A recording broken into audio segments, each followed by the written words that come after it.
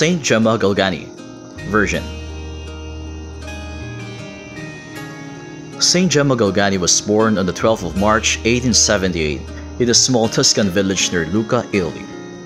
She was one of those people whom the Lord chooses from time to time as special witnesses of His sacred passion by reproducing His sufferings in them.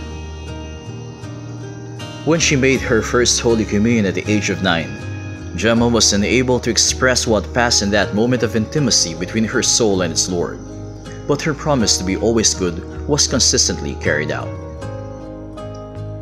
Gemma loved solitude and quiet, and was almost always reserved in talking.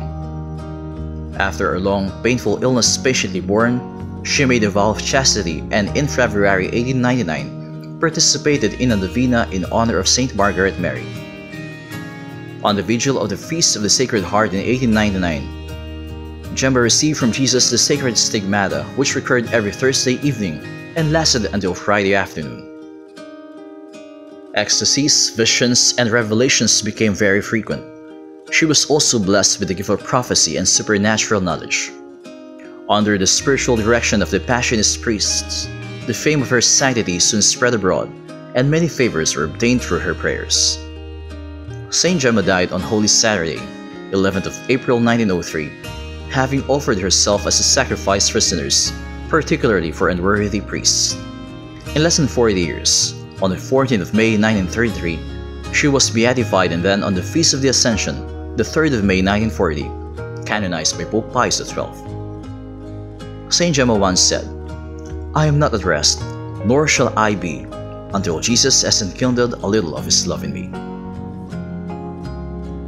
Let us pray. Lord, You have told us that You live forever in the hearts of the chaste. By the prayers of the Virgin Saint Gemma, help us to live by Your grace and remain a temple of Your Spirit. Grant this through our Lord Jesus Christ, Your Son, who lives and reigns with You in the unity of the Holy Spirit, one God forever and ever. Amen. Saint Gemma Galgani, Ora pro nobis. In the name of the Father, and of the Son, and of the Holy Spirit. Amen.